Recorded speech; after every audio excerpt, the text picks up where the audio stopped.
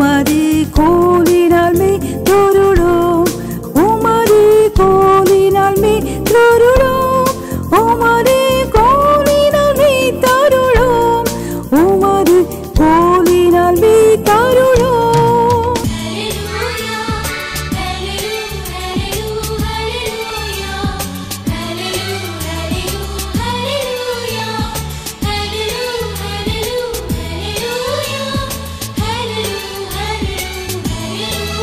Welcome you to listen to this God's message delivered by our dear pastor Robert Simon.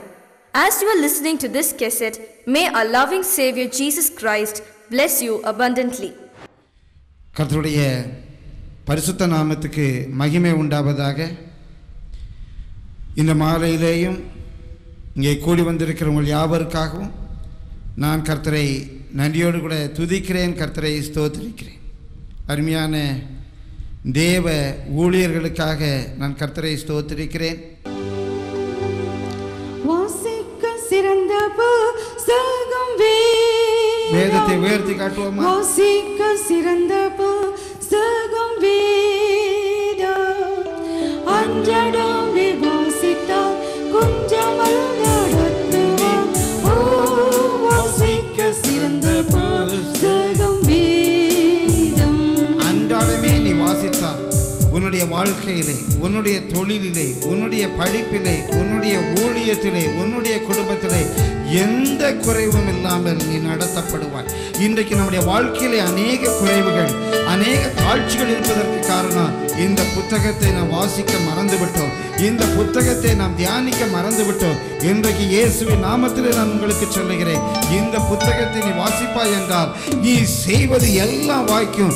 Whatsoever you do, it shall prosper. Your way shall prosper. Your business shall prosper. Your ministry shall prosper. If you meditate on the word of God and if you walk by the word of God, if your delight is in the word of God, உன்னுடைய மகிழ்ச்சி வேத வசனத்தில் இருக்குமேயானால், வேத வசனத்தை நீ தியானித்து படிப்பாயானால் உன்னுடைய வாழ்க்கையை தேவன் குன்றாமலே நடத்துவார். இன்னும் ஒரு முறை நாம் எல்லாரும் சந்தோஷமாக பாடுவோம். வாசிக்க சிறந்த புத்தகம் வேதம் வாசிக்க சிறந்த புத்தகம் வேதத்தை அசைத்துக் கொண்டே பாடுவோமா?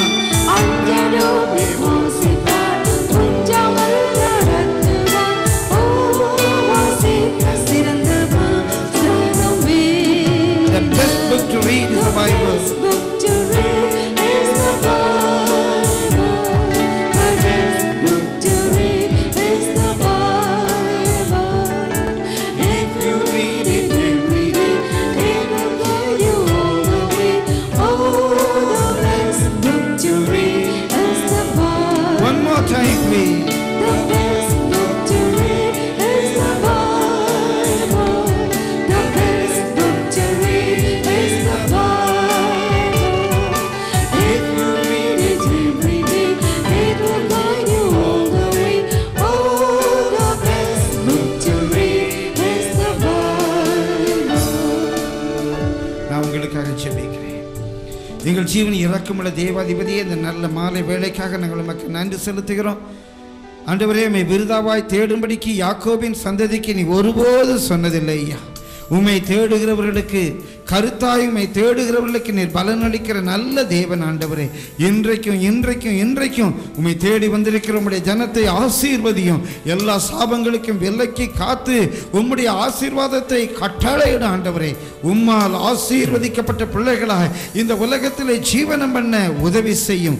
இருதயத்தின் வாஞ்சைகளை நிறைவேற்றி தாரையா. உமக்கு நன்றி, உமக்கு நன்றி, உமக்கு நன்றி. இயேசுவின் இன்ப நாமத்தில் ஸ்தோத்திரத்தோடு வேண்டிக் கொள்கிறோம் பிதாவே, ஆமென். உட்காருங்கள். நாளை நடப்பது என்ன? 2600 ஆண்டுகளுக்கு முன்பாக இன்றைக்கு ஈராக் என்று அழைக்கப்படுகிற பாபிலோனிய தேசத்திலே, இன்றைக்கு ஈராக்கின் தலைநகராகிய பாக்தாத்திலிருந்து 80 கிலோமீட்டர் தூரத்தில் உள்ள பாபிலோன் தேசத்திலே அன்றைக்கு நேபுகாத் நேச்சார் என்ற ஒரு மன்னன் வாழ்ந்து கொண்டிருந்தான். இந்த நேபுகாத் நேச்சார் கிறிஸ்துவுக்கு முன் 603 ஒரு சொப்பனம் கண்டான். இவன் ராஜ்யபாரம் பண்ணுகிற 2ஆம் வருஷத்திலே அவன் சொப்பனம் கண்டதை என்னுடைய வேத புத்தகம், நம்முடைய வேத புத்தகம் பதிவு செய்திருக்கிறது. இது புராணம் அல்ல, இதிகாசம் அல்ல, வரலாற்றிலே இந்த பூகோளத்திலே நடைபெற்ற ஒரு உண்மை சம்பவம். அரசனுடைய பெயர் உண்டு, அவன் அரசாண்ட ராஜ்யத்தின் பெயர் உண்டு, அரசாண்ட காலம் குறிக்கப்பட்டிருக்கிறது. பிரியமானவர்களே, கிறிஸ்துவுக்கு முன் 603 பாபிலோனிலே அன்றைக்கு வல்லரசை ஸ்தாபித்த நேபுகாத்நேச்சார் ஒரு சொப்பனம் கண்டான். இந்த நேபுகாத்நேச்சார் யார் என்று கேட்போம் என்றால், இன்றைக்கு நம்மிலே அநேகர் அறிந்திருக்கிற முன்னாள் பாபிலோனின் அதிபதியாகிய சதாம் ஹுசேனுடைய முப்பாட்டனார். சதாம் ஹுசேன் தான் நேபுகாத்நேச்சாருடைய வம்ச வழியிலே வந்தவன் என்று தன்னை அழைத்துக் கொள்ளுகிறார்.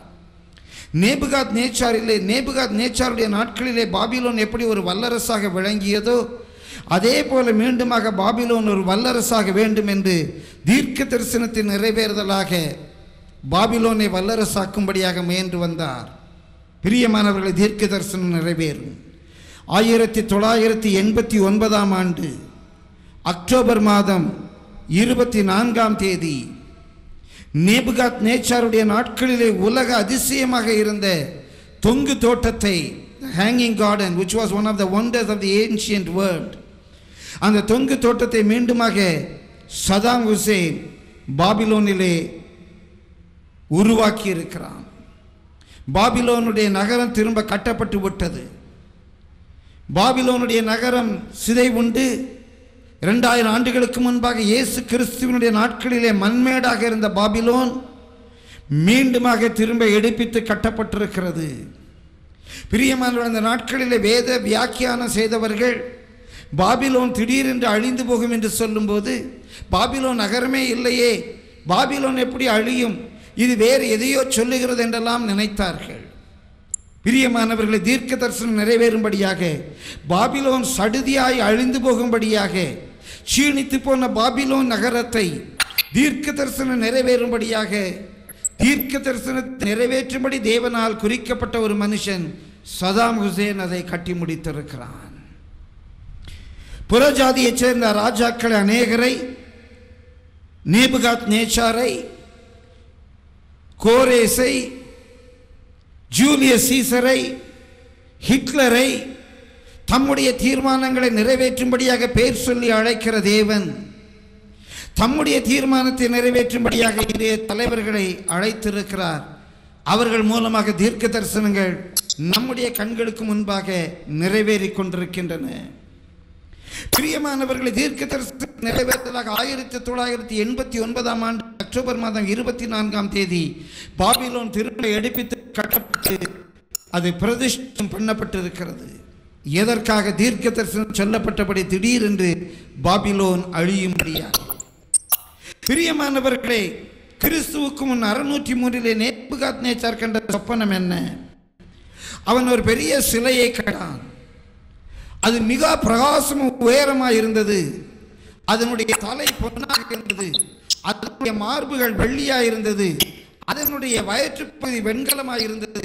அதனுடைய கால் பகுதி பாதி இரும்பாக இருந்தது. அதனுடைய பாதம் பாதி காது களிமண்ணுமாக இருந்தது.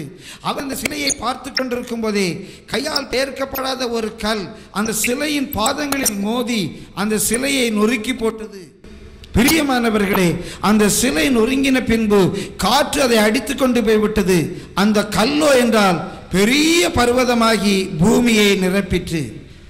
சொப்பனம் இதுதான். சொப்பனம் நிச்சயம், அதன் அர்த்தம் சத்தியம். அந்த சொப்பனத்தினுடைய அர்த்தம் என நேற்றைய தினத்தில் நான் பார்த்ததை சுருக்கமாக சொல்லி கடந்து போகிறேன். பிரியமானவர்களே, நேபுகாத்நேச்சார் என்ற மன்னன் இனி சம்பவிக்க போகிறவைகள் என்ன என்று தன்னுடைய மனதிலே யோசித்துக் கொண்டிருந்தான். இனி என்ன நடக்க போகுது? உலக வல்லரசாக என்னுடைய தேசத்தை மாற்றிவிட்டேன், உலக அதிசயமாக தொங்கு தோட்டத்தை கட்டிவிட்டேன், என்னுடைய நாட்டை சுற்றிலும் பெரிய கோட்டை சுவரை கட்டிவிட்டேன். இனி சம்பவிக்க போகிறது என்ன, இனி சம்பவிக்க போகிறது என்ன என்று அவனுக்குள்ளாக நினைவு கொண்டிருந்தான். தேவன் அவனுக்கு இனி சம்பவிக்க போகிறவைகளை வெளிப்படுத்தினார். இனி சம்பவிக்க போகிறவைகளை வெளிப்படுத்தினார். கர்த்தருடைய பரிசுத்த நாமத்துக்கு மகிமை உண்டாவதாக. நீ தலையாக பார்த்தாயே, அதான் பாபிலோனிய சாம்ராஜ்யம். இந்த பாபிலோனிய சாம்ராஜ்யத்திற்கு பிறகு தீர்க்க தரிசனத்தின் நிறைவேறுதலாக இரண்டாவது ஒரு சாம்ராஜ்யம் வரும். அது வெள்ளிக்கொப்பான ஒரு சாம்ராஜ்யம். மூன்றாவது வயிற்றுக்கொப்பான ஒரு சாம்ராஜ்யம் வரும். நான்காவதாக இரும்பு கால்களுக்கொப்பான ஒரு சாம்ராஜ்யம் வரும். இந்த இரும்பு கால்களுக்கொப்பான சாம்ராஜ்யம் வரும்போது இந்த சாம்ராஜ்யம் பாதி இரும்பும் பாதி களிமண்ணுமாகிய ஒரு கூட்டமைப்பாக மாறும். இந்த சாம்ராஜ்யம் பாதி இரும்பும் பாதி களிமண்ணுமாக மாறும்போது அந்த ராஜாக்களுடைய நாட்களிலே, அந்த அதிபதிகளுடைய நாட்களிலே தேவன் தம்முடைய ராஜ்யத்தை இந்த பூமியிலே ஸ்தாபிப்பார். இதான் அதனுடைய அர்த்தம். இதற்கு வேற எந்த அர்த்தமும் கிடையாது. இதற்கு வேற எந்த வியாக்கியானமும் கிடையாது. வேதத்திலே சொல்லப்பட்ட வியாக்கியானம் இதுதான். வரலாற்றிலே பார்ப்போம் என்று சொன்னால் 4 சாம்ராஜ்யங்கள் வர வேண்டும். இந்த 4வது சாம்ராஜ்யம் பாதி இரும்பும் பாதி களிமண்ணுமாகிய ஒரு உருவை எடுக்கும் போது பரலோகத்தின் தேவன் பூலோகத்திலே தம்முடைய ராஜ்யத்தை ஸ்தாபிப்பார். வரலாற்றை திருப்பி பார்ப்போம் என்று சொன்னால், பிரியமானவர்களை, பாபிலோனிய சாம்ராஜ்யம் கோரேஸ் மன்னனுடைய நாட்களிலே தீர்க்க தரிசனத்தின் நிறைவேறுதலாக கிறிஸ்துவுக்கு முன் 536 வீழ்ச்சியுற்றது. பிரியமானவர்களை, சரியாக 70 ஆண்டுகள் கழித்து தீர்க்க தரிசனத்தின் நிறைவேறுதலாக எரேமியா தீர்க்கதரிசியால் உரைக்கப்பட்டபடி நேபுகாத்நேச்சாருடைய புத்திரனும் பௌத்திரனும் அவனுடைய மகன்களும் அவனுடைய பேரனும் சரியாக ஆண்டு முடித்து 70 ஆண்டுகள் கழித்து பாபிலோனிய சாம்ராஜ்யம் அழிவுற்று தீர்க்க தரிசனத்தை நிறைவேறுதலாக மேதியா பெர்சியா சாம்ராஜ்யம் ஸ்தாபிக்கப்பட்டது. வரலாற்றிலே நடந்த சம்பவம். ஹிஸ்டரி என்றால் என்ன? நேற்று சொன்னேன். ஹிஸ்டரி என்று சொன்னால் இட் இஸ் ஹிஸ்டோரி. ஹிஸ்டோரி, அதற்கு தான் பெயர் ஹிஸ்டரி. பிரியமானவர்களே, இந்த மேதியா பெர்சியா சாம்ராஜ்யத்தை கோரேஸ் நிறுவினது அப்படியே நாம் வேதத்திலே வாசிக்கிறோம். ஏசாயா 44 அதிகாரம் 28 வசனம் முதற்கொண்டு 45 அதிகாரம் 5 வசனம் மட்டுமாக தீர்க்க தரிசனத்திலே நிறைவேறி இருக்கிறது. ஏசாயா அந்த தீர்க்க தரிசனத்தை சொன்னது கோரேஸ் பாபிலோனுக்கு விரோதமாக யுத்தத்துக்கு வருவதற்கு கிட்டத்தட்ட 180 ஆண்டுகளுக்கு முன்பாக என் தேவன் ஏசாயா தீர்க்க தரிசியின் மூலமாக கோரேஸை பெயர் சொல்லி அழைத்தேன் என்று சொன்னான். தீர்க்க தரிசனத்தை நிறைவேறுதலாக வேறு யாரும் அல்ல, கோரேசே பாபிலோனுக்கு விரோதமாக வந்தான். தீர்க்க தரிசனத்தை நிறைவேறுதலாக பெல்சாசருடைய நாட்களிலே பிரியமானவர்களே இரும்பு தாழ்பாள்கள் உடைக்கப்பட்டு வெண்கல கதவுகள் கோரேசுக்காக திறந்தன. தீர்க்க தரிசனத்தை நிறைவேறுதலாக கோரேசுடைய பாபிலோனிய சாம்ராஜ்யம் முடிவெற்று மேதியா பெர்சியா சாம்ராஜ்யம் தொடங்கியது. தீர்க்க தரிசனம் சொன்ன தானியேல் இதை பார்ப்பதற்கு உயிரோடு கூட இருந்தான். பிரியமானவர்களை, தீர்க்க தரிசனத்தின் நிறைவேறுதலாக 8 ராஜாக்கள் ஆண்ட பின்பு கிறிஸ்துவுக்கு பின் 333 கிறிஸ்துவுக்கு பின் 333 பிரியமானவர்களே, மாவீரன் அலெக்சாண்டர் தீர்க்க தரிசனத்தின் நிறைவேறுதலாக மேதியா பெர்சியா சாம்ராஜ்யத்துக்கு விரோதமாக வந்தான். அவன் வருகிறதற்கு 200 ஆண்டுகளுக்கு முன்பாக தேவன் தெளிவாக தானியேலுக்கு இதை வெளிப்படுத்தினார். தானியேல் தீர்க்க தரிசன புத்தகம் 8 அதிகாரத்திலே மேதியா ராஜாவை ஒரு ஆட்டுக்கடாவுக்கும் கிரேக்க ராஜா சாம்ராஜ்யத்தை ஒரு வெள்ளாட்டுக்கடாவுக்கு ஒப்பிட்டு எழுதி வைத்திருக்கிறார்கள். பிரியமானவர்களே, அங்கே தெளிவாக சொல்லியிருக்கிறது, இந்த 2 கொம்புகள் உள்ள இந்த ஆட்டுக்கடா மேதியா சாம்ராஜ்யம் என்றும் இந்த ஒற்ற கொம்பு உள்ள வெள்ளாடு கிரேக்க சாம்ராஜ்யம் என்றும் வேதத்திலேயே சொல்லப்பட்டிருக்கிறது. இதற்கு வேற பொருள் கிடையாது. அந்த 2 கொம்புகளுக்கு நடுவே இருந்த விசேஷித்த கொம்பு கிரேக்க சாம்ராஜ்யத்தினுடைய முதலாவது ராஜா என்று வேதத்திலே சொல்லப்பட்டிருக்கிறது. வரலாற்றிலே அறிந்திருக்கிறோம். நேற்று நீங்களே பதில் சொன்னீர்கள். அந்த முதலாவது ராஜா மாவீரன் அலெக்சாண்டர் என்று. மாவீரன் அலெக்சாண்டர் தீர்க்க தரிசனத்தில் சொல்லப்பட்டபடியே 7ஆம் தேசத்திலே ஊலா என்னும் ஆற்றங்கரையிலே டரையஸ் கோடமனஸ் என்ற மேதியா பெர்ஷியா தேசத்தினுடைய கடைசி ராஜாவை யுத்தம் செய்து அழிக்கிறான். பிரியமானவர்களே, ஒன்று இந்த வரலாற்று சம்பவங்கள் பொய்யாக நடந்து முடிந்த பின்பு எழுதியிருக்க வேண்டும். ஆனால் அப்படி அல்ல. இவைகள் சம்பவிப்பதற்கு 200 ஆண்டுகளுக்கு முன்பாக, இவைகள் சம்பவிப்பதற்கு 500 ஆண்டுகளுக்கு முன்பாக என் தேவன் இவைகளை வெளிப்படுத்தி இருக்கிறார். பின்னால் ஒரு வசனத்தை நான் உங்களுக்கு காட்டிக் கொடுக்க விரும்புகிறேன். பிரியமானவர்களை, கர்த்தருடைய பரிசுத்த நாமத்துக்கு மகிமை உண்டாவதாக. அன்றைக்கு தானியேல் சொன்னார், 7ஆம் என்னும் தேசத்திலே ஊலா என்னும் ஆற்றங்கரையிலே இந்த ஆட்டுக்கடாவுக்கு விரோதமாக இந்த வெள்ளாடு வர கண்டேன் என்று சொன்னான். 7ஆம் என்றால் பெர்ஷியா. பெர்ஷியாவில் உள்ள ஊலா என்னும் ஆற்று நதி, அது டைக்ரஸ் நதியினுடைய ஒரு சின்ன ஆறு. பிரியமானவர்களே, கடைசி யுத்தம், அர்பேலா யுத்தம், மாவீரன் அலெக்சாண்டருக்கும் டரையஸ் கோடமனஸுக்கும் தீர்க்க தரிசனத்தின் நிறைவேறுதலாக இந்த வரலாற்றிலே நடந்தது. நேற்றைய தீர்க்க தரிசனங்கள் இன்றைய செய்தி. தானியேலுடைய நாட்களிலே அது தீர்க்க தரிசனம், மாவீரன் அலெக்சாண்டருடைய நாட்களிலே அது வரலாற்று நிகழ்வு. அன்றைய தீர்க்க தரிசனம், இன்றைய வரலாற்று நிகழ்வு. பிரியமானவர்களை, தீர்க்க தரிசனத்தை நிறைவேறுதலாகவே அந்த கொம்பு மிகவும் பலன் கொள்ளும் போது திடீரென்று முறிந்து போனது. நம்ம எல்லாருக்கும் வரலாற்றிலே தெரியும். மாவீரன் அலெக்சாண்டர் திடீரென்று தீர்க்க தரிசனத்தை நிறைவேறுதலாக மரித்து போனார். ஒரு தலைவனுடைய மரணமும் என் தேவன் முன்குறித்திருக்கிறார். தீர்க்க தரிசனத்தை நிறைவேறுதலாக தானியேல் மரித்தவுடனே வரலாற்றிலே பார்க்கிறோம், அவனுடைய சாம்ராஜ்யம் 4ஆக பிரிக்கப்பட்டது. அந்த கொம்பு முறிந்தவுடனே அதிலிருந்து 4 கொம்புகள் தோன்றின. அந்த 4 கொம்புகளிலிருந்து ஒரு சின்ன கொம்பு வந்தது. இன்றைக்கு அந்த சின்ன கொம்பை குறித்து தான் நான் உங்களோடு கூட தொடர்ந்து பேச போகிறேன். பிரியமானவர்கள், இந்த கிரேக்க சாம்ராஜ்யம் முடிவுற்ற காலம் கிறிஸ்துவுக்கு முன் 60 பாம்பி என்ற ஒரு ரோம தளபதி இத்தாலியாவிலிருந்து புறப்பட்டு கிரேக்க தேசத்தினுடைய ஒரு பகுதியாக எகிப்துக்கு விரோதமாக யுத்தத்துக்கு போகிறான். என்னுடைய வேதம் சொல்லுகிறது, தானியேல் 11ஆம் அதிகாரத்திலே கீத்தீமின் கப்பல்கள் தென் தேசத்துக்கு விரோதமாக போயின என்று சொல்லி. ஏயா இந்த பாம்பி இந்த கீத்தீம் என்ற துறைமுகத்திலிருந்து புறப்பட வேண்டும். தீர்க்க தரிசனம் நிறைவேறுகிறது. அவன் புறப்படுகிற துறைமுகம் எங்கே இருந்து அவனுடைய யுத்த கப்பல்கள் புறப்படும் என்று என் தேவன் முன்னறிந்திருந்தார். நாட்களிலே தான் ராஜாதி ராஜா, கர்த்தாதி கர்த்தா, தேவாதி தேவன் நம்முடைய கர்த்தராகி இயேசு கிறிஸ்து தீர்க்க தரிசனத்தின் நிறைவேறுதலாக இந்த பூமியிலே வந்து வரலாற்றிலே பிறந்தார். ஹல்லேலூயா. நம்ம எல்லாரும் கரங்களை தட்டி கர்த்தரை நன்றியோடு கூட ஸ்தோத்திரிப்போமா? ஹல்லேலூயா, ஹல்லேலூயா, ஹல்லேலூயா. இந்த அகஸ்து ராயனுடைய நாட்களிலிருந்து 4வது சாம்ராஜ்யம், கடைசி சாம்ராஜ்யம் ஆரம்பித்தது. பிரியமானவர்களே, சில ஆண்டுகள் கழித்து இந்த சாம்ராஜ்யம் 2ஆக, கான்ஸ்டன்டைனுடைய நாட்களிலே பிரிந்து 2 கால்கள் இருப்பது போல இந்த சாம்ராஜ்யம் 2ஆக பிரிந்தது. பிரியமானவர்களே, கொஞ்சம் கொஞ்சமாக இந்த ரோம சாம்ராஜ்யம் சீனித்து கொண்டே வந்தது. நம்மிலே அநேகர் அறிந்திருக்கிறது போல 1951ஆம் ஆண்டு, மிக முக்கியமான ஒரு நாளை சொல்லுகிறேன்.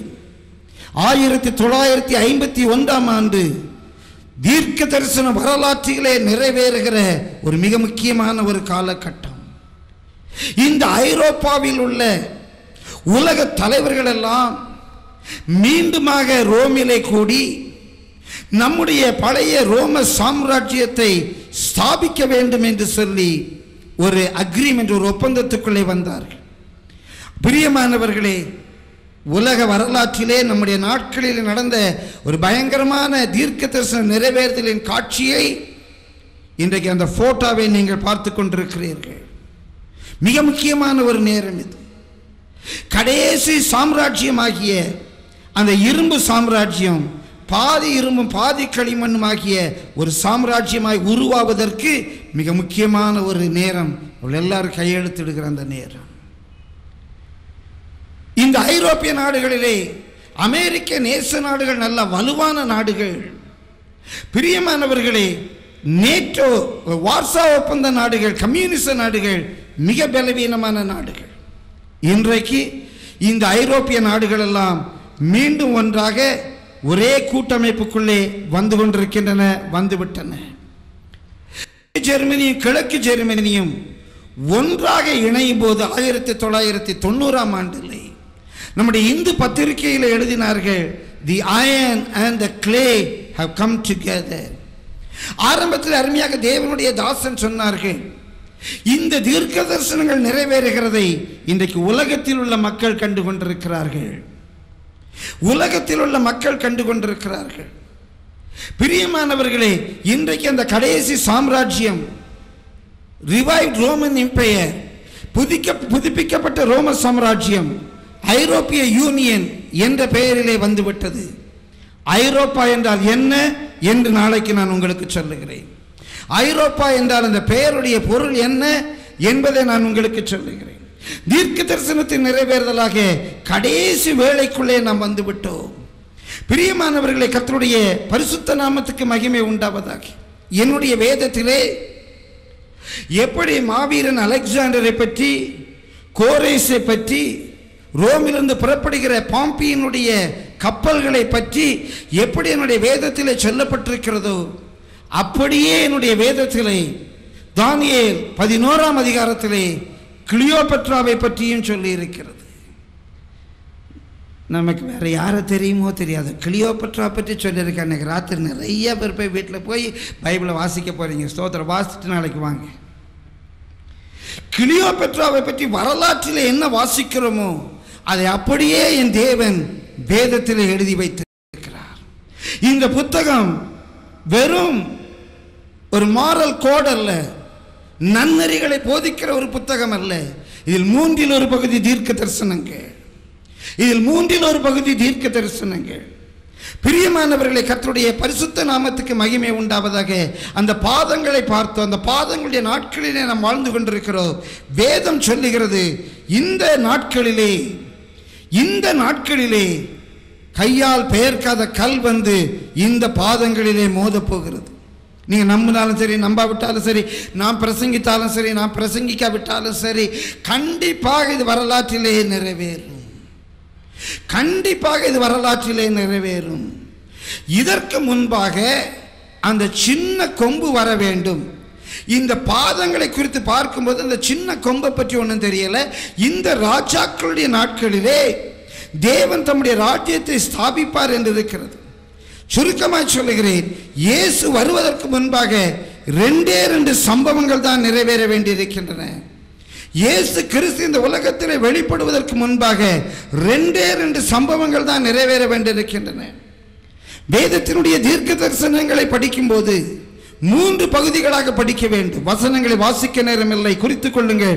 1 கொரிந்தியர் 10ஆம் அதிகாரம் 33ஆம் வசனம். உலகத்தாரை 3ஆக பிரித்திருக்க பார்ப்பீர்கள்.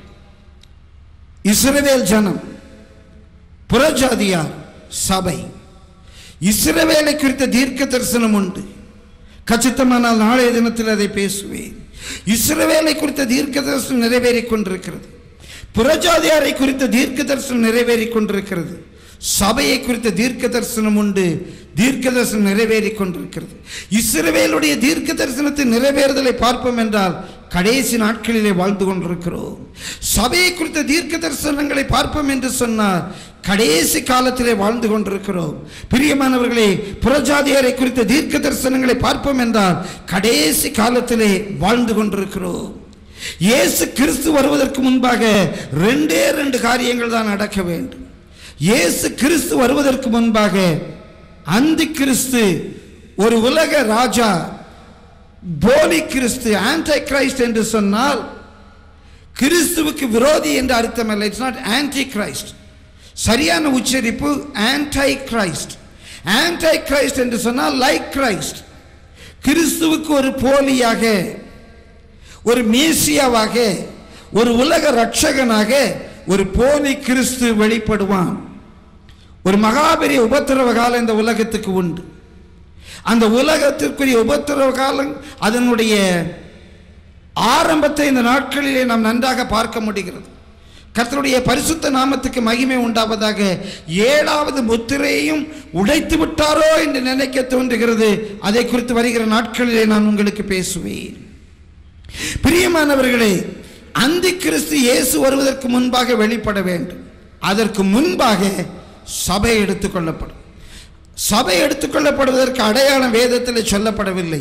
ஆனால் அந்தி கிறிஸ்துவினுடைய வருகை மிக சமீபமாக இருக்கிறபடியினாலே, எந்த வேளையில் அந்தி கிறிஸ்து வெளிப்படுவான் என்று நாம் அறிந்திருக்கிறபடியினாலே நமக்கு ஒன்று தெரியும், அதற்கு முன்பாக சபை எடுத்துக்கொள்ளப்படும். விவரமாக நான் வருகிற நாட்களில் பேசுவேன். எதை சொல்லுகிறது எதை விடுகிறது என்று தெரியவில்லை. இந்த சின்ன கொம்பை குறித்து, இந்த அந்தி கிறிஸ்துவை குறித்து வேதத்தில் உள்ள ஒரே ஒரு பகுதியை மாத்திரம் நான் உங்களுக்கு சுட்டி காட்டுகிறேன். தானியேல் எழுதின தீர்க்கதரிசன புத்தகம் 7ஆம் அதிகாரம் 1ஆம் வசனம். பாபிலோன் ராஜாவாகிய பெல்ஷாத்சாரின் 1ஆம் வருஷத்திலே தானியேல் ஒரு சொப்பனத்தையும் தன் படுக்கையின் மேல். பெல்ஷாத்சார் பாபிலோனுடைய கடைசி ராஜா, நேபுகாத்நேச்சாருடைய பேரன். இந்த சொப்பனம் கண்ட வருஷம் கிறிஸ்துவுக்கு முன் 541 வரலாற்றிலே நடந்த ஒரு நிகழ்வு பதிவு செய்யப்பட்டிருக்கிறது. வாசியுங்கள். ஒரு சொப்பனத்தையும் தன் படுக்கையின் மேல் தன் தலையில் தோன்றின தரிசனங்களையும் கண்டான். பின்பு அவன் அந்த சொப்பனத்தை எழுதி காரியங்களின் தொகையை விவரித்தான்.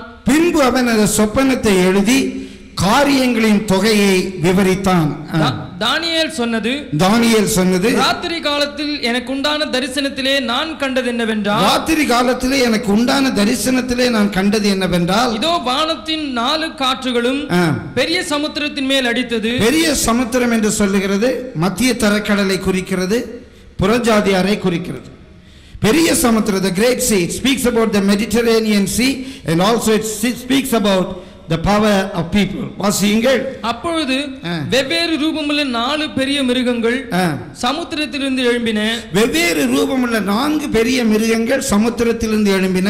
முந்தினது சிங்கத்தை போல இருந்தது. முதலாவது மிருகம் சிங்கத்தை போல இருந்தது. அதற்கு கழுகின் செட்டைகள் உண்டாயிருந்தது. நான் பார்த்து கொண்டிருக்கையில் அதன் இறகுகள் பிடுங்கப்பட்டது. அது தரையிலிருந்து எடுக்கப்பட்டு மனுஷனை போல 2 காலின் மேல் நிமிர்ந்து நிற்கும்படி செய்யப்பட்டது. மனுஷ இருதயம் அதுக்கு கொடுக்கப்பட்டது. பின்பு கரடிக்கு.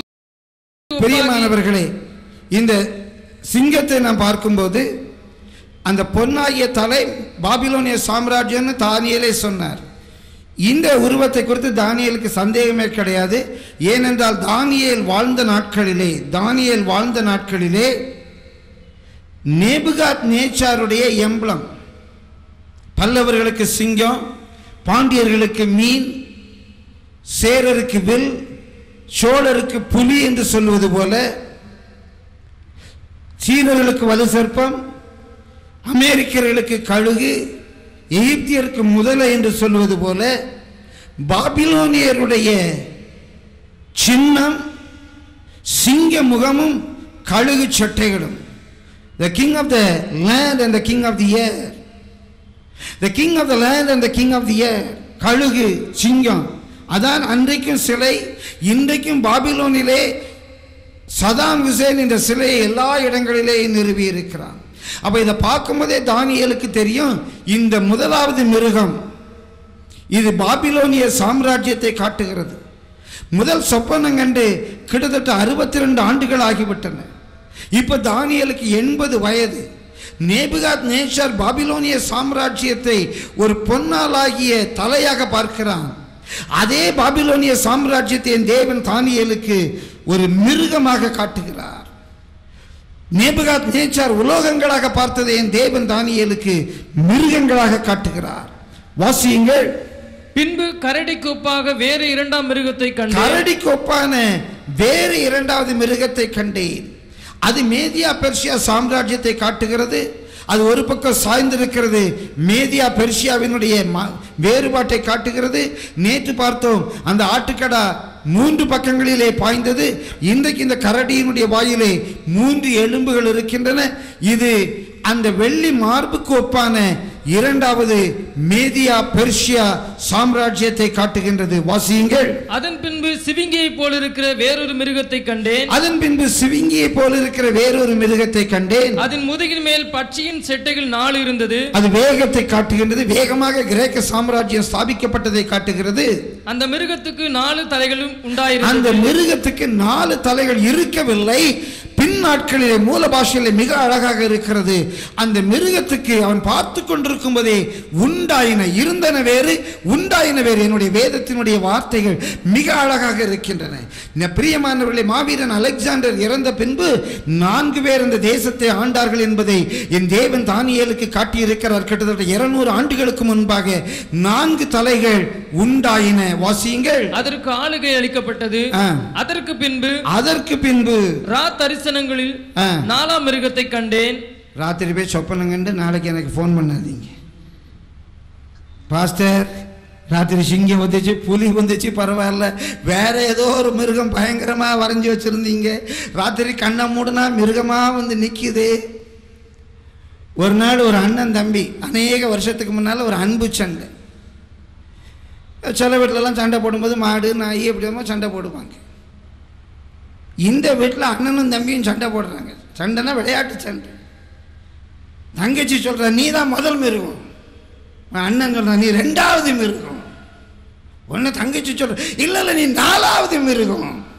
இப்படிலாம் சொல்லி சொல்லி இன்னைக்கு அவங்க பெரிய நிலைக்கு போயிட்டாங்க. யாருன்னு கேட்காதீங்க. பிரியமானவர்கள், இன்னைக்கு சொப்பனம் வந்தால் நாம் பொறுப்பு இல்லை. 4வது ஒரு மிருகத்தை கண்டது. 4வது சாம்ராஜ்யத்தை, இந்த இரும்பு கோப்பான 4வது சாம்ராஜ்யம். வாசியுங்கள். அது கெடியும் பயங்கரமும் மகா பலத்துதுமாய் இருந்தது. அதற்கு பெரிய இருப்பு பற்கள் இருந்தது. அது நொறுக்கி பட்சித்து மீதியானதை தன் கால்களால் மிதித்து போட்டது.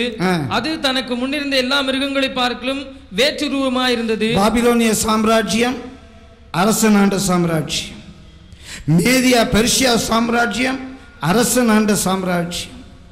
கிரேக்க சாம்ராஜ்யம் அரசன் ஆண்ட சாம்ராஜ்யம். ரோம சாம்ராஜ்யத்தில் அரசர்கள் இருந்தாலும் பாக்ஸ் ரோமனா என்ற ஒரு புதிய திட்டத்தை கொண்டு வந்தார். இந்த சாம்ராஜ்யம் இன்றைய வரைக்கும் அரசர்கள் உண்டு, ஆனால் மாற்று அமைப்பை கொண்ட ஒரு சாம்ராஜ்யம்.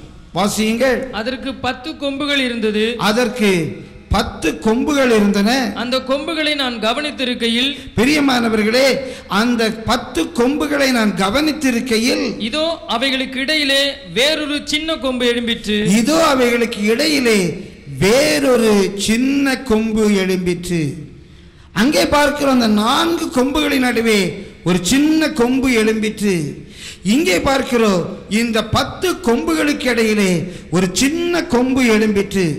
பிரியமானவர்களே, அந்த பொன்மயமான தலை சிங்கத்துக்கு ஒப்பாயிருக்கிறது. அந்த வெள்ளிமயமான மார்பும் புயமும் மேதியா பெர்ஷியா சாம்ராஜ்யத்துக்கு ஒப்பாயிருக்கிறது. அந்த வெண்கலமான வயிற்று பகுதி கிரேக்க சாம்ராஜ்யத்துக்கு ஒப்பாயிருக்கிறது. பிரியமானவர்களே, அந்த கால் பகுதி, அந்த வேற்று ரூபமான மிருகத்தை பார்த்தோமே, அந்த ரோம சாம்ராஜ்யத்துக்கு ஒப்பாயிருக்கிறது. பாதி களிமண்ணும் பாதி இரும்பும் பாதி களிமண்ணும் ஆகிய பாதம், அந்த பாதத்திலே 10 விரல்கள், இந்த 10 கொம்புக்கு ஒப்பாயிருக்கிறது. இந்த ராஜாக்களுடைய நாட்களிலே, இந்த ராஜாங்களுடைய நாட்களிலே பரலோகத்தின் தேவன் தம்முடைய ராஜ்யத்தை இந்த பூமியிலே ஸ்தாபிப்பார். ஆனால் முதலாவது சொப்பனத்துக்கும் 62 ஆண்டுகள் கழித்து தேவன் தானியேலுக்கு வெளிப்படுத்திய 2வது சொப்பனத்துக்குள்ள ஒரு பெரிய வேறுபாடு.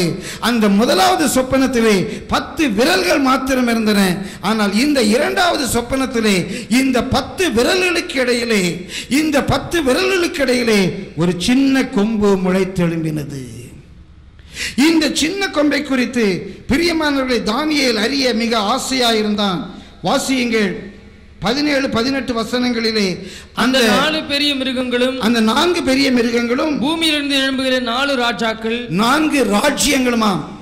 மாற்றி எழுதிக் கொள்ளுங்க. 4 ராஜ்யங்களுமாம். ஆனாலும் உன்னதமானுடைய பரிசுத்தவான்கள் ராஜரீகத்தை பெற்று, பிரியமானவர்களே, பரிசுத்தவான்கள் ராஜரீகத்தை பெற்று ஆளுகையை பெற்று என்றென்றைக்கும் உள்ள சதா காலங்களிலும் ராஜ்யத்தை சுதந்திரித்துக் கொள்வார்கள். என்றென்றைக்கும் உள்ள சதா காலங்கள், 5 வருஷத்துக்கு ஒரு முறை அல்ல, என்றென்றைக்கும் உள்ள சதா காலங்களிலும் ராஜ்யத்தை சுதந்திரித்துக் கொள்வார்கள் என்று. அப்பொழுது மற்றவைகளை எல்லாம் பார்க்கிலும் வேற்றுருவும் கெடியும் உள்ளதுமாய் இருப்பு பற்களும் வெண்கல நகங்களும் உடையதாய் நொறுக்கி பட்சித்து மீதியானதை தன் கால்களால் மிதித்து போட்டதுமாய் இருந்த 4ஆம் மிருகத்தை குறித்தும் அதன் தலையின் மேல் உள்ள 10 கொம்புகளை குறித்தும் தனக்கு முன்பாக 3 கொம்புகள் விழுந்து போக எழும்பினதுமாய் கண்களையும் பெருமையானவர்களையும் பேசும் வாய் உடையதுமாய் மற்றவைகளை பார்க்கலும் பருமனாக தோன்றினதுமாய் இருந்து அந்த வேறு கொம்பை குறித்து அவற்றின் பொருளை அறிய மனதாயிருந்தேன். இவற்றை அறிய மனதாயிருந்தேன். இந்த கொம்பு என்ன? இந்த சின்ன கொம்பு என்ன? பிரியமானவர்களே, கர்த்தருடைய பரிசுத்த நாமத்துக்கு மகிமை உண்டாவதாக. ஐரோப்பிய ஐக்கிய நாடு நம்முடைய கண்களுக்கு முன்பாக உருவாகிவிட்டது. ஐரோப்பிய ஐக்கிய நாட்டினுடைய கொள்கைகளை நேற்றைய தினத்திலே உங்களுக்கு விவரித்து சொன்னேன். இன்றைக்கு சிங்கத்தினுடைய காலம் கோரேசோடு முடிந்து விட்டது. மாவீரன் அலெக்சாண்டரோடு கரடியின் காலம் முடிந்து விட்டது. அகஸ்து ராயனோடு கூட பிரியமானவர்களே சிவிங்கியின் காலம் முடிந்து விட்டது. அகஸ்து ராயனுடைய நாட்களில், இயேசு கிறிஸ்துவினுடைய நாட்களில் இருந்து இந்த 4ஆம் மிருகத்தின் காலம் ஆரம்பித்தது. இன்றைக்கு நாம் வாழ்ந்து கொண்டிருக்கிற நாட்களிலே அந்த 10 கொம்புகளுடைய காலத்துக்கு நாம் வந்து விட்டோம். இன்றைக்கு அந்த 10 கொம்புகள் உருவாகிற ஒரு காலத்திலே வாழ்ந்து கொண்டிருக்கிறோம். இந்த ஐரோப்பிய யூனியன் 10 தலைவர்கள் லீட் பண்ணக்கூடிய ஒரு யூனியனாக மாறும். 10 நாடுகள் அல்ல, 10 தலைவர்கள் லீட் பண்ணக்கூடிய ஒரு யூனியனாக மாறும். இவருடைய மெயின் ஸ்ட்ராட்டஜி நேற்று நான் உங்களுக்கு சொன்னேன், வர்த்தகம். இவர்கள் இந்த ஐரோப்பிய நாட்டிலே மாத்திரமல்ல, உலக நாடுகள் முழுவதும் இந்த ஸ்டாண்டர்டுக்கு வர வேண்டும் என்று வலியுறுத்தி கொண்டிருக்கிறார்கள். இந்த தீர்க்க தரிசனம் நிறைவேறுகிற கடைசி நாட்களில் நாம் வளர்ந்து கொண்டிருக்கிறோம். இன்றைக்கோ நாளைக்கோ சீக்கிரத்திலே பிரியமானவர்களே இந்த ஐரோப்பிய யூனியனிலிருந்து இந்த உலக தலைவன், இந்த சின்ன கொம்பு எழும்ப போகிறது. இந்த சின்ன கொம்பு எழும்ப போகிறது. இவனைத்தான் வேதத்திலே அந்தி கிறிஸ்து என்றும் கேட்டின் மகன் என்றும் பலவாறாக பார்க்கிறோம். இந்த அந்தி கிறிஸ்து யார் என்று பெயர் சொல்ல நான் வரவில்லை. ஆனால் அந்தி கிறிஸ்து வெளிப்படுகிற ஒரு நாள் வந்துவிட்டது, ஒரு காலம் வந்துவிட்டது. அந்த 10 விரல்களுடைய நாட்களிலே, அந்த ராஜாக்களுடைய நாட்களில் அந்த கல் வந்து மோதும் என்று சொன்னேன். இன்றைக்கு அந்த 10 ராஜாக்களுடைய நாட்களில் அந்த கல் வந்து மோதுவதற்கு முன்பாக ஒரு சின்ன கொம்பு முளைத்தெழும்ப வேண்டும், ஒரு அந்தி கிறிஸ்து முளைத்தெழும்ப வேண்டும். அந்த அந்தி கிறிஸ்து வருகிற நாள் வந்துவிட்டது. இந்த அந்தி கிறிஸ்து வருகிறான் என்பதற்கு சீக்கிரமாக சில முன்னடையாளங்களை நான் சொல்லுகிறேன். குறித்து கொள்ளக்கூடியவர்கள் குறித்து கொள்ளுங்கள். பிரியமானவர்களே, முதலாவது, இவன் ஒரு உலக சாம்ராஜ்யத்தை ஸ்தாபிப்பதற்காக குளோபலைசேஷன், ஓர் உலகம் என்று ஒன்று வர வேண்டும். ஓர் உலகம் என்று ஒன்று வர வேண்டும். இன்றைக்கு ஓர் உலகத்தை நோக்கி போய் கொண்டிருக்கிறோம். ஓர் உலக கொள்கையை நோக்கி போய் கொண்டிருக்கிறோம். எல்லா உலகத்துக்கு சேர்ந்து ஒரு தலைவன் வர வேண்டும் என்ற ஒரு கடைசி காலத்திலே நாம் வாழ்ந்து கொண்டிருக்கிறோம். கர்த்தருடைய பரிசுத்த நாமத்துக்கு மகிமை உண்டாவதாக. பில் கிளின்டன் அவர்கள் சீனாவுக்கு போயிருக்கும் போது, சீனாவுடைய பல்கலைக்கழகத்திலே பேசும்போது, இனி உங்களுடைய நாட்டிலே நீங்கள் விரும்புவது போல தொழிற்சாலை வைக்க முடியாது. ஏனென்றால் உங்களுடைய தொழிற்சாலையிலிருந்து வருகிற புகை அது சீனாவுடைய பிரச்சனை அல்ல. உங்கள் தொழிற்சாலையிலிருந்து வருகிற புகை அது உலக பிரச்சனை. ஆகையால் நீங்கள் உங்களுடைய விருப்பப்படி ஒரு தொழிற்சாலையை வைக்க முடியாது என்று உலகிய கொள்கையை குறித்து பில் கிளின்டன் அவர்கள் பேசினார்கள். பிரியமானவர்களை, முன்பு சிகரெட் பிடிக்கிறது ஏன் பிரச்சனை, இன்றைக்கு சிகரெட் பிடிப்பது மற்றவருடைய பிரச்சனை. ஏதோ ஒரு ஊர்ல ஒரு பாட்டி ஒரு பிளாஸ்டிக் பையை எரிக்கிறா தெரியாம, அந்த பிளாஸ்டிக் பையிலிருந்து புறப்படுகிற விஷ புகை நம்முடைய வான மண்டலத்தை தாக்கும் என்று சொன்னால் இந்த உலகம் அழிந்து விடும். அந்த பஞ்சாயத்துடைய பிரச்சனை அல்ல, அது இனி உலக பிரச்சனை. இனி வருகிற நாட்களிலே அதிகமாக உலகிய கொள்கைகளை குறித்து படிப்பீர்கள். ஜப்பான் தேசத்திலே அவர்கள் திமிங்கலத்தை உணவுக்காக கொள்வது இனி அவர்களுடைய உரிமை அல்ல, ஜப்பானியரே நீ மீன் பிடிக்க கூடாது என்று சொல்லி உலக நாடுகள் சட்டம் போடுகின்றன. இன்றைக்கு திமிங்கலத்தை சொல்லுவார்கள், நாளைக்கு வஞ்சர மீனை சொல்லுவார்கள், நாளை கழிச்சு நெத்தலியை சொல்லுவார்கள். உலக பிரச்சனை. பிரியமானவர்களே, இது இன்றைக்கு உருவானதல்ல. கிட்டத்தட்ட 2300 ஆண்டுகளுக்கு முன்பாக மாவீரன் அலெக்சாண்டர் சொன்னார், the world brotherhood, உலகீக சகோதரத்துவம் ஒன்று வேண்டும், ஓர் உலகம் வேண்டும் என்று மாவீரன் அலெக்சாண்டர் சொன்னார். ஓர் உலகம் வேண்டும் என்று பேசியவர்கள் யார் தெரியுமா? உலக நல்லிணக்கத்தை விரும்பினவர்கள் அல்ல, ஓர் உலகம் படைத்தே தீர்வேன் என்று எழும்பினவன் ஹிட்லர். இந்த ஓர் உலகத்தை படைக்கும்படியாக ஒரு உலக தலைவனாக அந்தி கிறிஸ்து வெளிப்படுவான். எல்லாவற்றிலேயும் ஒன் குளோப். இது இந்தியா பிரச்சனை, இது பாகிஸ்தான் பிரச்சனை என்றல்ல. பிரியமான, இந்தியாவுக்கும் பாகிஸ்தானுக்கும் விரோதமாக மிக பயங்கரமான யுத்தம் நடக்கும்போது எங்களுடைய சபையில் ஆவியானவர் சொன்னார், இந்தியாவும் பாகிஸ்தானும் சமாதான உடன்படிக்கை பண்ணுவார்கள் என்று. சபையார் இங்கே சாட்சியாக உண்டு. ஒரு அகன்ற பாரதம் உருவாகும். ஒரு ஐக்கிய நாடுகள், இந்தியாவை சுற்றியுள்ள நாடுகள் ஒரு ஐக்கியத்துக்குள்ளே வரும் என்று கர்த்தர் சொன்னார். ஓர் உலகத்தை பார்க்கிறோம். இந்த உலகத்தினுடைய தலைவனாக சீக்கிரத்தில் ஒரு பிரசிடென்டாக அந்தி கிறிஸ்து வெளிப்படுவான். இரண்டாவதாக, நீங்கள் வருகிற நாட்களிலே மிகவும் கவனிக்க வேண்டியது ஏஜ். ஒரு புதிய உலகம் மாத்திரமல்ல, ஒரு புதிய நியூ ஏஜ், ஒரு புதிய யுகம். எல்லாவற்றிலேயும் பார்வைகள் மாறுகிறது, எல்லாவற்றிலேயும் பழக்க வழக்கங்கள் மாறுகின்றன. இது கொஞ்சம் கொஞ்சமாக மாறி, குறிப்பாக ஒன்று சொன்னால், குடும்பங்கள் சிதைவுற்று போகின்றன. இனி கணவன் மனைவி என்ற உறவு கிடையாது. யார் யாரோட கான்ட்ராக்ட் வைத்துக் கொள்ளலாம். இன்றைக்கு இது கவனன்ட் அல்ல, இது contract. Marriage is not a covenant today, marriage is a contract. எல்லாவற்றிலும் நியூ பெர்செப்ஷன்.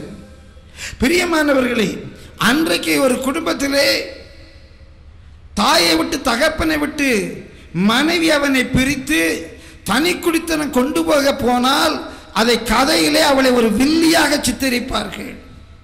அடிக்கப்படுகிற ஆட்டை போல இவன் கையை கட்டிட்டு அவன் பின்னாலேயே போவான். தகப்பன் அப்படியே நெஞ்சு வலி வந்து துடிப்பா, தாய் கதறி அழுவா. இது அன்றைக்குள்ள சினிமா. இன்றைக்கு ஒருவேளை தனி கொடுத்தனம் போவதற்கு மகனையோ மருமகளையோ அனுப்பாத தாய் வில்லியாக சித்தரிக்கப்படுகிறார். இது காலத்தின் கோலம். ஒரு புதிய யுகத்தை நோக்கி போய் கொண்டிருக்கிறோம். பிரியமான கணவன் மனைவி எல்லாம் இன்றைக்கு நிறைய பேர் சொல்றாங்க, ஹார்ட் அட்டாக் வர்றதுக்கு, ஹார்ட் வீக் ஆகிற காரணமே இந்த மேரேஜ் தாங்க. வீட்டுக்கு போகும்போதே படப்படன்னு டைப் அடிக்கிற மாதிரி ஸ்பீடாக அடிக்க ஆரம்பிக்குது. வெளியே ஃப்ரெண்ட்ஸோட நல்லா இருக்கிறோம், வீட்டுக்கு போனாலே பிரச்சனை வருது. பிள்ளைகள் பெற்றோரை மதிக்கிறது இல்லை. இனி கணவன் மனைவி உறவில்லட்டா பிள்ளைகளை யார் பாப்பா? சொல்றாங்க பிள்ளைங்க தே பிலாங் டு ஸ்டேட். இன்னைக்கே பிள்ளை அடிச்சா போய் கேஸ் போட்டுருவான். அவனை போட்டு நான் ஏன் கஷ்டப்பட்டு வளர்க்கணும்? அவன் he belongs to the state, he doesn't belong to me. இந்த நியூ ஏஜை குறித்து சொல்லிட்டு போனா தனியாக ஒரு பிரசங்கம் ஆகிடும். இந்த அந்தி கிறிஸ்து ஆட்சி செய்வதற்கு முன்பாக நியூ ஏஜ் வரும். இந்த அந்தி கிறிஸ்துவை குறித்து என்னுடைய வேதம் சொல்லுகிறது, அவன் பெண்களுடைய சிநேகத்தை அறியாதவன். பிரியமானவர்களே, வெளிப்படையாக ஒரு குடும்பமாக வாழாதவன். அதற்கு நேராக இந்த உலகம் போய்கொண்டிருக்கிறது. மூன்றாவதாக உலக வர்த்தகம் வரும். உலக வர்த்தகம் வரும், வேர்ல்ட் ட்ரேட். பிரியமானவர்களே, இன்றைக்கு உங்க ஊர்ல வாழைப்பழம் என்ன விலையோ அதே விலைக்கு நாளைக்கு அமெரிக்காவில் விற்கும்.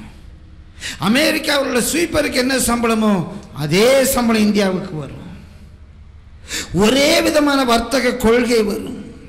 வளர்ந்து வருகிற நாடுகள் அதை எதிர்க்கின்றன, ஆனால் அதை அவர்களாலே தடுக்க முடியவே முடியாது. One world trade. இவைகளெல்லாம் அந்த அந்தி கிறிஸ்து வெளிப்படுவதற்கு நேராக போய் கொண்டிருக்கிறது. அநேக ஆண்டுகளுக்கு முன்பு 84, 85 ஸ்பெஷல் டிராயிங் ரைட்ஸ் என்று ஒன்றை குறித்து நான் பல இடங்களிலே பேசினேன். நீங்கள் காசை பார்க்க மாட்டீர்கள், ஆனால் அந்த காசை வாங்குறதுக்கு உங்களுக்கு ஒரு ரைட் கிடைக்கும். ஸ்பெஷல் டிராயிங் ரைட் என்று பேசினேன். அன்றைக்கு கிரெடிட் கார்டு கிடையாது, டெபிட் கார்டு கிடையாது, பிளாஸ்டிக் கார்டு கிடையாது. பிரியமானவர்களே, 83 84 ஸ்பெஷல் டிராயிங் ரைட்ஸை குறித்து நான் பேசியிருக்கிறேன். இவைகளெல்லாம் இன்றைக்கு நம்முடைய கைகளிலே மிக சாதாரணமாக நடமாடிக்கொண்டிருக்கின்றன. ஓர் உலக வர்த்தகத்துக்கு நேராக ஏற்கனவே நாம் நுழைந்து விட்டோம். ஓர் உலக வர்த்தகத்துக்கு நேராக ஏற்கனவே நாம் நுழைந்து விட்டோம். பிரியமானவர்களே, இந்த ஓர் உலகத்தை மிக அழகாக இன்டர்நெட் மூலமாக இணைத்து விட்டார்கள், மொபைல் போன் மூலமாக இணைத்து விட்டார்கள். இந்த இன்டர்நெட்டில் ஒரு வெப்சைட் போகும்போது அந்த வெப்சைட்டுடைய அட்ரஸை குறிப்பதற்காக www என்று எழுதுகிறோம். www என்று சொன்னால் வேர்ல்ட் வைட் வெப் என்று அர்த்தம்.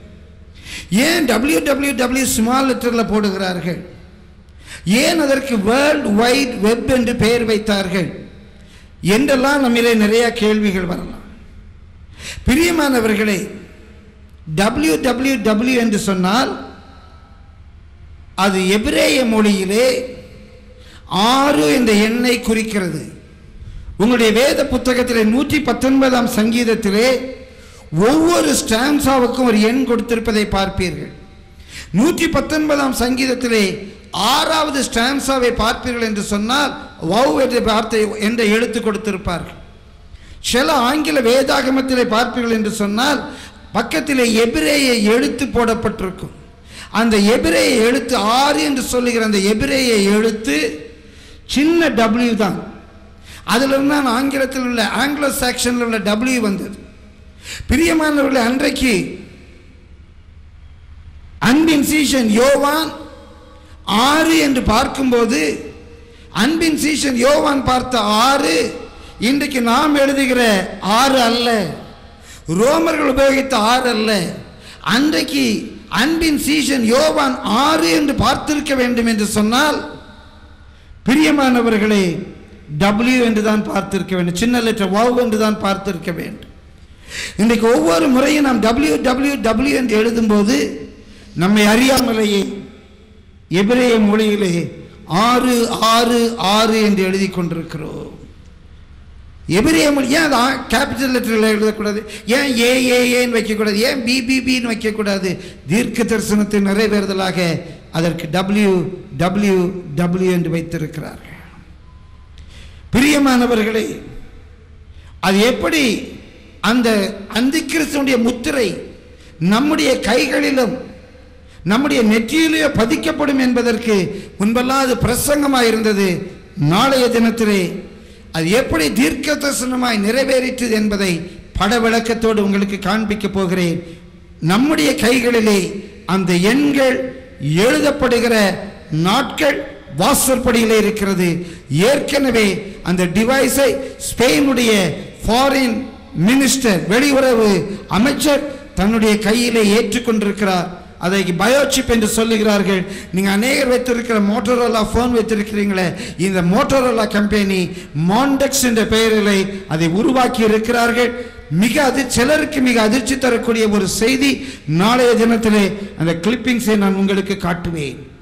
பிரியமானவர்களே, அது மாத்திரமல்ல, இந்த அந்திக்கிறிஸ்து வெளிப்படுவதற்கு முன்பாக ஓர் உலக மதம், எல்லாரும் ஏற்றுக்கொள்ளக்கூடிய ஒரு மதம் உருவாகும். அந்த மதம் உருவாகி கொண்டே இருக்கிறது. அந்த மதம் உருவாகி கொண்டே இருக்கிறது. ஒரு ஐக்கிய மதம் உருவாகி கொண்டிருக்கிறது. எந்த ஐக்கிய மதத்துக்கும் நாம் எதிரானவர்கள் அல்ல, சத்தியத்தை நாம் சொல்லுகிறோம். பிரியமானவர்களே, காலம் சென்ற போப் அவர்கள்,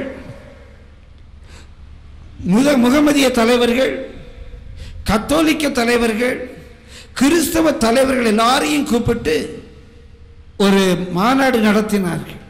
அந்த மாநாட்டிலே சொன்னார்கள், நீங்கள் முகமதியர்கள் இந்த தேவனை அல்லாஹ் என்று கூப்பிடுகிறீர்கள், யூதர்கள் இந்த தேவனை யெகோவா யாவே என்று கூப்பிடுகிறார்கள். இந்த தேவன் இயேசுவாக வெளிப்பட்டதாய் கிறிஸ்தவர்கள் நம்புகிறார்கள். நீங்கள் தேவனை அல்லாஹ் என்று சொல்லுகிறீர்கள். யூதர்கள் அவரை யாவே என்ற பெயரிலே அறிந்திருக்கிறார்கள். அந்த யாவே இயேசுவாக வெளிப்பட்டதாய் கிறிஸ்தவர்கள் நம்புகிறார்கள். We all worship the same God. Our differences are denominational difference. Our differences are denominational difference. அப்படி என்றால் என்ன பொருள்? பாஸ்டர் சைமன் சேகர் கையிலே 100 ரூபாய் இருக்கிறது. பிரதர் டேவிட் இளவரசன் கையிலே 250 ரூபாய் இருக்கிறது. என்னுடைய கருத்திலே 10 ரூபாய் இருக்கிறது. அவரிடத்திலே 100 ரூபாய், இவரிடத்திலே 100 ரூபாய், என்னிடத்திலே 100 ரூபாய். நம்ம எல்லாரும் 100 ரூபாய் வைத்திருக்கிறோம். அவர் ஒரு 100 ரூபாய் நோட்டு, இவர் 2 50 ரூபாய் நோட்டு, நான் 10 ரூபாய் note. our differences are only denominational differences. பிரியமானவர்களே, அந்த கூற்றுக்கு விரோதமாக சொல்லவில்லை, தீர்க்க தரிசனம் நிறைவேறுகிறது என்பதை மாத்திரம் உங்களுக்கு நான் சுட்டி காட்டுகிறேன். ஒரு ஐக்கிய மதம் உருவாகும். ஒரு ஐக்கிய மதம் உருவாகும். இன்றைக்கு உலகத்திலே ஒரு உண்மையை நான் உங்களுக்கு சொல்லுகிறேன். கிட்டத்தட்ட 1/3 200 கோடி பேர் கிறிஸ்தவர்களாக இருக்கிறார்கள். இந்த கிறிஸ்தவர்கள் ஒரு உலக தலைவனை ஏற்றுக்கொள்ளாமல் ஒரு உலக தலைவன் உலகத்திலே வரவே முடியாது. இந்த கிறிஸ்தவர்களுக்கு அடுத்தபடியாக ஒரே தேவனை உருவமில்லாமல் வழிபடுகிற நமக்கன்பான முகமதியர்கள் இருக்கிறார்கள். அதே தேவனை உருவமில்லாமல் வழிபடுகிற யூதர்கள் இருக்கிறார்கள். இந்த 3 பேருடைய கூட்டுத்தொகையும் பூமியிலே 50 விழுக்காடுகளுக்கு அதிகமாக இருக்கின்றன. இவர்கள் ஒரு தலைவனை ஏற்றுக்கொள்ளாமல் இனி ஒரு உலக தலைவன் வெளிப்படவே முடியாது. பிரியமானவர்களே, ஒரு ஐக்கிய மதம் உருவாகும். அந்த ஐக்கிய மதம் நம்முடைய கண்களுக்கு முன்பாகவே உருவாகி கொண்டிருக்கிறது. இவைகளெல்லாம் பார்க்கும்போது எனக்கு ஒரு பெரிய சந்தோஷம். என் இயேசு சீக்கிரமாய் வரப்போகிறார். தீர்க்க தரிசனங்கள் நிறைவேறுகிற ஒரு காலகட்டத்திலே வாழ்ந்து கொண்டிருக்கிறோம். அந்த சின்ன கொம்பு எந்த வேளையில் வேண்டுமானாலும் வெளிப்படும். இன்றைக்கே 10 ராஜ்யங்களுடைய கடைசி காலம் உருவாகிவிட்டது. பிரியமானவர்களே, அந்த சின்ன கொம்பு வெளிப்பட வேண்டிய கடைசி நாட்களிலே நாம் வாழ்ந்து கொண்டிருக்கிறோம்.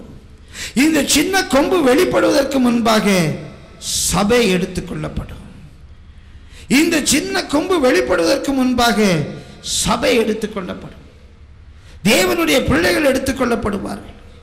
இதை குறித்து தான் நாம் வேதத்திலே வாசிக்கிறோம். லூக்கா 17ஆம் அதிகாரம், மத்தேயு 24ஆம் அதிகாரங்களிலே என் இயேசு சொன்னார், நோவாவின் நாட்களில் நடந்தது போல நடக்கும். மனுஷர்கள் புசித்தார்கள், குடித்தார்கள், பெண் கொண்டார்கள், பெண் எடுத்தார்கள். ஜலப்பிரளயம் வந்து நோவாவுடைய குடும்பத்தாரின் பேழைக்குள்ளே பிரவேசித்தார்கள். ஜலப்பிரளயம் வந்து பூமியில் இருந்த யாவரையும் அழித்து போட்டது. இன்னொரு திருஷ்டாந்தம் சொன்னார், லோத்தினுடைய நாட்களில் நடந்தது போல நடக்கும். லோத்தினுடைய நாட்களில் என்ன நடந்தது? ஜனங்கள் புசித்தார்கள், குடித்தார்கள், வாங்கினார்கள், கட்டினார்கள், நட்டார்கள், விற்றார்கள். லோத்தனுடைய குடும்பத்தார் சோதமை விட்டு புறப்பட்ட நாளிலே வானத்திலிருந்து அக்கினியும் கந்தகத்தையும் தேவன் வருஷித்தார். அது சோதமில் இருந்த எல்லாரையும் அழித்து போட்டது. இந்த 2 உதாரணங்களை இயேசு சொல்லி, 2 திருஷ்டாந்தங்களை இயேசு சொல்லி ஒரு சத்தியத்தை வெளிப்படுத்தினார். அதை மாத்திரம் சுருக்கமாய் சொல்லி உங்களுக்காக நான் ஜெபிக்க விரும்புகிறேன். 2 திருஷ்டாந்தத்திலேயும் ஒரே சத்தியத்தை 2 சாட்சிகளை கொண்டு, 2 பழைய ஏற்பாட்டு சம்பவங்களை கொண்டு இயேசு ஒரு சத்தியத்தை வெளிப்படுத்தினார். என்ன சொன்னார்? நோவாவுடைய நாட்களிலே ஜனங்கள் புசித்தார்கள், குடித்தார்கள், பெண் கொண்டார்கள், பெண் கொடுத்தார்கள். ஒன்னும் பாவத்தை பற்றி சொல்லல. நோவாவுடைய நாட்களில் இருந்த பாவத்தை பற்றி சொல்லல. ஜனங்களுடைய சாதாரண வாழ்க்கையை பற்றி சொன்னார். நோவா நீதியை குறித்து பிரசங்கித்தான். ஜனங்களுக்கு அதை கேட்க நேரமில்லை. ஒரு நாள் நோவா அவனுடைய குடும்பத்தாரும் பேழைக்குள்ளே பிரவேசித்தார்கள். அன்றைக்கு தேவனுடைய கோபாக்கினை பூமியிலே கொட்டப்பட்டு யாவரையும் அழித்து போட்டது. ஒரு வரலாற்று சம்பவத்தை சொன்னார். இரண்டாவது ஒரு வரலாற்று சொன்னார். லோத்து அவன் நீதிமான், நீதியை குறித்து பிரசங்கித்தான். ஜனங்கள் புசித்தார்கள், குடித்தார்கள். அங்கே கல்யாணத்தை பற்றி சொல்ல, ஏனென்றால் அந்த நாட்களிலே கல்யாணம் கிடையாது. ஆனால் இயேசுவுடைய பாவத்தை கூட சுட்டி காட்டவில்லை. வீடு கட்டினார்கள், இன்ஜினியரிங் பெருகிவிட்டது, நட்டார்கள், அக்ரிகல்ச்சர் பெருகிவிட்டது, விற்றார்கள், வர்த்தகம் பெருகிவிட்டது, கலாச்சாரம் பெருகிவிட்டது. ஜனங்களுக்கு தேவனை குறித்து கேட்க நேரமில்லை. அந்த காலகட்டத்திலே சோதோமை விட்டு லோத்து புறப்பட்டு போனான். தேவன் அவனை அங்கிருந்து பிடுங்கி எடுத்தார். ராப்சர் என்ற சொல் லத்தீனில் உபயோகப்படுத்தப்பட்டிருக்கிறது. பிடுங்கி எடுத்தார். என்றைக்கு லோத்து சோதோமை விட்டு பிடுங்கி எடுக்கப்பட்டானோ அன்றைக்கு பூமியிலே தேவ கோபாக்கினை கொட்டப்பட்டது. எல்லாரும் நன்றாக கவனியுங்க. ஒரு நாள் வருகிறது, நோவா பேழைக்குள்ளே பிரவேசித்தது போல, லோத்து சோதோமை விட்டு எடுத்துக்கொண்டு பட்டது போல இந்த பூமியிலிருந்து சபை எடுத்துக்கொள்ளப்படும். இன்றைக்கு நோவாவை போல, லோத்துவை போல நீதியின் மேல் பசிதாக்கம் உள்ளவர்களாய் தேவ ஊழியர்கள் சத்தியத்தை அங்கும் இங்கும் சொல்லிக் கொண்டு வருகிறார்கள். நோவாவின் நாட்களில் நடந்தது போல, சோதோமின் நாட்களில் நடந்தது போல இன்றைக்கு அநேகருக்கு சத்தியத்தை கேட்க மனமில்லை. நோவா பேழைக்குள் பிரவேசித்தது போல, சோதோமை விட்டு லோத்து வெளியே போனது போல சபை ஒரு நாள் எடுத்துக்கொள்ளப்படும். பிரியமானவர்களே, சபை எடுத்துக்கொள்ளப்பட்ட போது, சபை எடுத்துக்கொள்ளப்பட்ட போது எப்படி நோவாவுடைய நாட்களிலே பூமியின் மேல் தேவ கோபாக்கினை, பூமியின் மேல் தேவ கோபாக்கினை மழையாய் கொட்டப்பட்டதோ, லோத்தினுடைய நாட்களில் எப்படி தேவ கோபாக்கினை அக்கினியாய் கொட்டப்பட்டதோ, அப்படி பூமியில் குடியிருக்கிற யாவர் மேலும் ஒரு மகா பயங்கரமான உபத்திரவ காலம் உண்டு. மனுஷகுமாரன் வரும் நாட்களில் அப்படியே நடக்கும், அப்படியே நடக்கும். இந்த சின்ன கொம்பு வெளிப்படுகிற காலம் வந்துவிட்டது. இந்த சின்ன கொம்பு வெளிப்பட்ட பிறகுதான் இயேசு கிறிஸ்து அந்த பூமிக்கு வரப்போகிறார். அதற்கு முன்பாக சபை எடுத்துக்கொள்ளப்படும். ஒரு கேள்வியோடு நான் உங்களுக்காக முதலாவது ஜெபிக்க விரும்புகிறேன். இந்த பூமியிலே சின்ன கொம்பை நாம் பார்க்க விரும்புகிறோமா? பரலோகத்திலே மத்திய ஆகாயத்திலே நம்முடைய இயேசு கிறிஸ்துவை பார்க்க விரும்புகிறோமா? ஒரு சின்ன option. either we will be meeting Jesus Christ in the mid-year or we will be meeting the Antichrist on the earth. ஒருவேளை வரலாற்றிலே சொல்லப்பட்டபடியே இந்த சம்பவம் நம்முடைய நாட்களிலே இன்னும் 2 வருஷம் கழிச்சு நடக்கும். 2 வருஷம் ஆகுமா என்று எனக்கு தெரியல. 2 வருஷம் கழித்து இந்த சம்பவம் நடக்கும் என்றால், இந்த சம்பவம் நடக்கும்போது இந்த ஐரோப்பிய யூனியனுடைய தலைவனாக வெளிப்படுகிற அந்தி கிறிஸ்துவுக்கு அன்றைக்கு ஒரு 30 வயது இருக்கும் என்றால், இன்றைக்கு அவனுக்கு 28 வயது. ஒருவேளை ஐயா அதிகபட்சம் 5 ஆண்டுகள் கழித்து நடக்கும் என்றால், இன்றைக்கு அவனுடைய வயது 25. இன்றைக்கு அவனுடைய வயது 25. இனி காலம் செல்லாது. தீர்க்க தரிசனங்கள் நிறைவேறுகிற ஒரு கடைசி காலகட்டத்திலே நாம் வாழ்ந்து கொண்டிருக்கிறோம். பிரியமானவர்களே, கர்த்தருடைய பரிசுத்த நாமத்துக்கு மகிமை உண்டாவது. இன்றைக்கு உங்களுடைய உள்ளத்திலே தீர்மானம் பண்ணிக்கொள்ளுங்க. 2ல ஒரு சாய்ஸ்.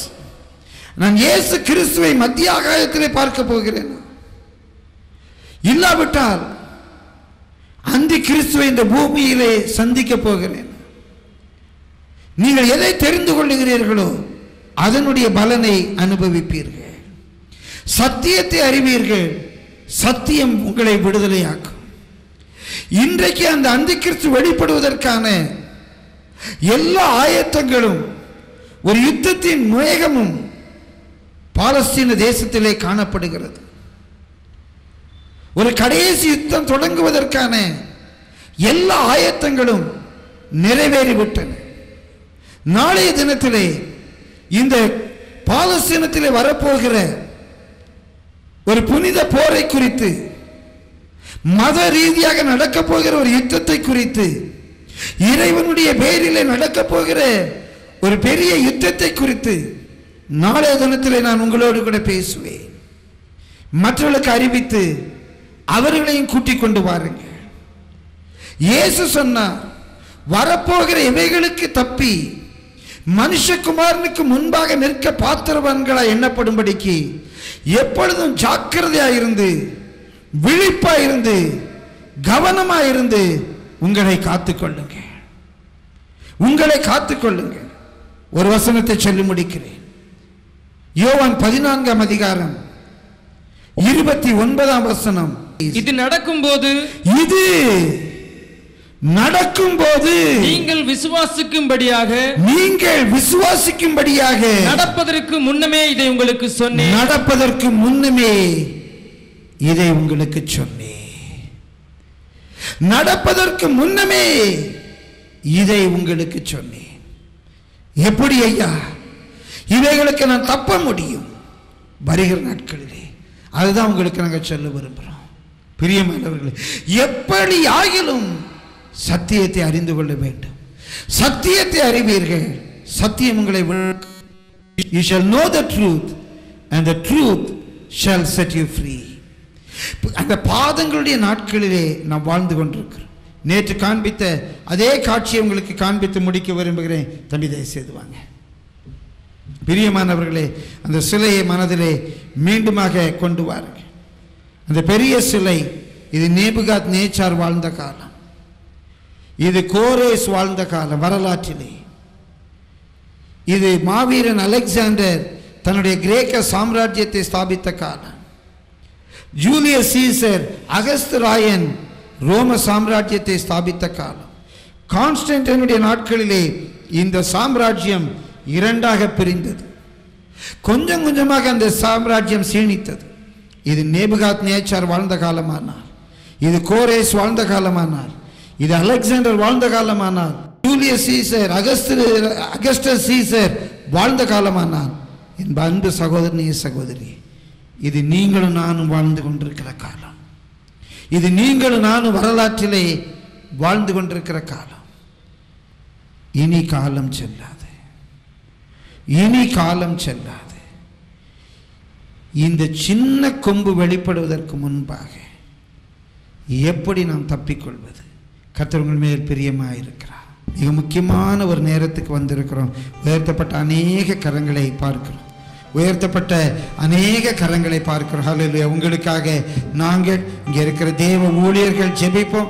இயேசு கிறிஸ்துவை சொந்த இரட்சகராக ஏற்றுக்கொண்டு கிறிஸ்துவுக்குள்ளாக வந்து கிறிஸ்துவுக்குள்ளாக நீங்கள் காணப்படும்படியாய் உங்களுக்காக நாங்கள் ஜெபிக்க விரும்புகிறோம். ஐயா, எப்படி ஆகிலும் நான் அந்த வருகைக்கு தப்பணும், என்னை ஒப்பு கொடுக்கிறேன், எனக்காக ஜெபிங்க, நான் அந்த சத்தியத்தை ஏற்றுக்கொள்கிறேன், எனக்காக ஜெபியுங்கள் என்று சொல்கிறவங்க தயவு செய்து அப்படியே முன்னால் வாருங்க.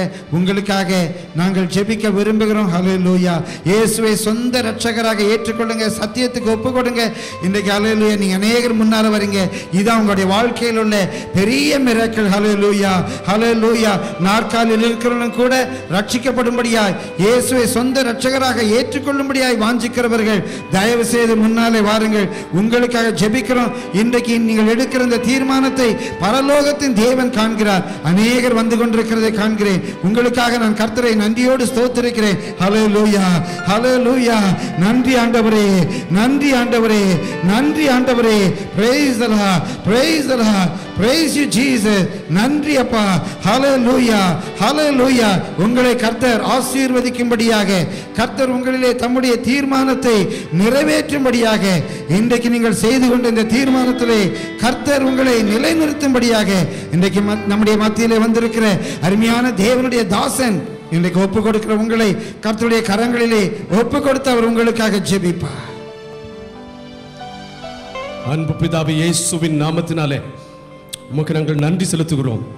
உம்முடைய வார்த்தைகளை நீர் வல்லமையாய் எங்கள் மத்தியிலே அனுப்பி வரும் நாட்களை குறித்துதான ஒரு பயத்தையும் நாங்கள் செய்ய வேண்டியதான தீர்மானத்தையும் குறித்து ஆழமாய் பேசினபடியால் உமக்கு ஸ்தோத்திரம். இது ஒரு கட்டுக்கதை அல்ல, இது நிச்சயமான சரித்திர சம்பவம் என்பதை சகலரும் அறிந்து கொள்ளத்தக்கதான நல்ல விளக்கத்தை கொடுத்தபடியால் உமக்கு ஸ்தோத்திரம்.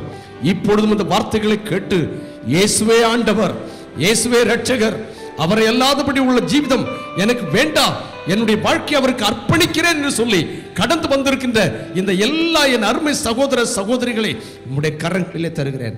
அவர்கள் செய்த அந்த தீர்மானத்தை நீர் அங்கீகரிப்பீராக. அவருடைய உள்ளங்களுக்குள்ளே பிரவேசித்து சத்தியத்தினாலே அவர்களுக்கு விடுதலை கட்டளையிடுவீராக. தங்களுடைய வாழ்க்கையை ஒப்படைத்தவர்களாய் வரப்போகிற ராஜாவுக்கு தங்களை ஆயத்தப்படுத்திக் கொள்ள ஒத்தாசைப்படுவீராக. சின்ன கொம்பு வேண்டாம் சுவாமி, எங்களுக்கு இயேசுநாதரே போதும். சின்ன கொம்பு எங்களுக்கு வேண்டாம். அந்த கொம்பை நாங்கள் பார்க்க விரும்பவில்லை. எங்கள் ராஜாவை காண விரும்புகிறோம். எங்கள் ராஜாவோடு கூட ஆள விரும்புகிறோம். அவரோடு கூட தங்க விரும்புகிறோம். இந்த வார்த்தைகளை உமது பிள்ளைகளுக்கு அனுப்பி சமாதானத்தோடு அனுப்புகிறபடியால் உம்மை ஸ்தோத்திரிக்கிறேன். தேவ வார்த்தை சொன்ன தேவதாசனுக்காய் நன்றி சுவாமி. உம்முடைய நாமத்தை மகிமைப்படுத்திக் கொள்வீராக. இயேசுவின் நாமத்தில் பிதாவே, ஆமென். இயேசு கிறிஸ்துவின் கிருபையும் பிதாமகிய தேவனுடைய அன்பும் பரிசுத்த ஆவியானுடைய ஐக்கியமும் சிநேகமும் என்றும் என்றும் தேவனுடைய இறுதி வருகை மட்டும் சதா நாட்களிலும் தங்கியிருப்பதாக. ஆமென்.